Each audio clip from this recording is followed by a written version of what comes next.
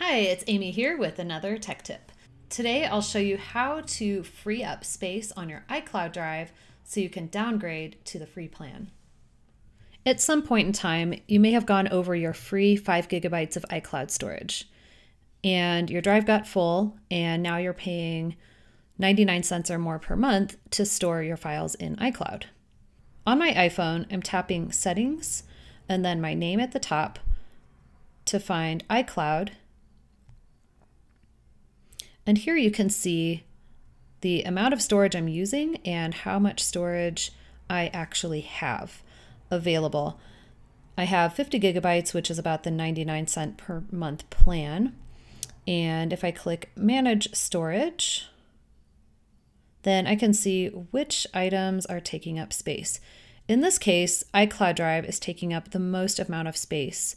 And these are items that I could store somewhere else and not have to pay for. So I've decided to move those somewhere else where I can then downgrade my iCloud plan to the free version.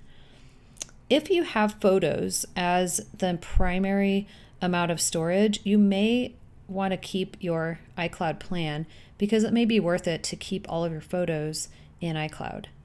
But in the case where there's other items that you may have unintentionally placed in iCloud Drive, you may not want to pay for those, for that storage. So in my case, I'm going to remove the items from my iCloud Drive so I can get below 5 gigabytes of storage and then downgrade my plan.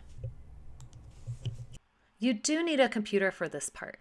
What I'm going to do is open Safari and go to iCloud.com on a Mac, log in with your Apple ID, and I'm going to check iCloud Drive to confirm all the files that I have synchronized. These should look exactly the same as the files on my phone. Now, if you're on a different computer, a friend's computer, or you need to download these to an external hard drive or someplace else besides this computer, then you would need to go to iCloud.com, find the files that you're looking for, and individually select the files that you want to download. So you can select one at a time, or I'm pressing down my Command key to individually select a group of files and then click the download button at the top to download these to your Mac. Now, the easier way to manage your iCloud Drive storage is to open System Preferences. And you can also do this on PC. On a Mac, it's going to be the Apple ID setting on System Preferences.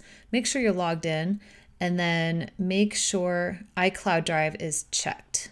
So what this does is everything in your iCloud, all of these items here, are going to be downloaded to this computer. Now, once everything is downloaded to the computer, you'll find them in iCloud Drive. So here are the folders. Now, for me to get under 5 gigabytes, I will need to move at least the majority of my files off of this folder. So in my other video about turning off iCloud Drive on a Mac, you can follow those steps to put all of these iCloud files back into your Mac folders.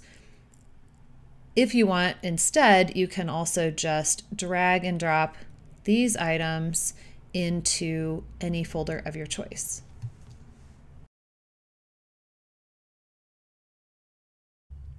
I'm creating a new folder and I'm just gonna drag the items over here and confirm that I'm moving them from iCloud Drive.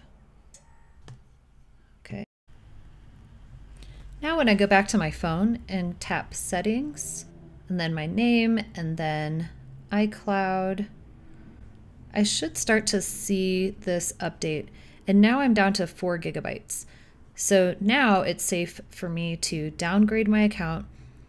And to do that, I will tap Manage Storage, change storage plan, and all the way at the bottom, there's downgrade options. Put in your Apple ID, and then tap the free option. Now it's safe to go ahead and turn off your iCloud Drive on your phone. So I'm going back to settings, and then iCloud Drive, I'm just going to turn it off. So that was how to downgrade your iCloud plan and move your files off of iCloud Drive using a computer. Hope that was helpful.